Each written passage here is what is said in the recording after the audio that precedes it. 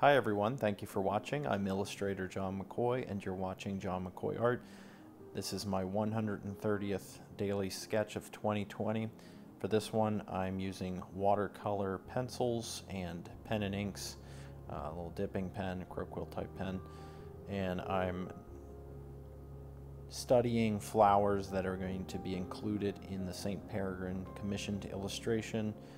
These are flowers associated with healing, and they will play a narrative role in the St. Peregrine portrait illustration. I'm looking forward to including those, but for starters I'm getting familiar with these flowers by studying them here. So I hope you guys enjoyed watching this process. If you do, I'd encourage you to subscribe to the channel, and as always, God bless you.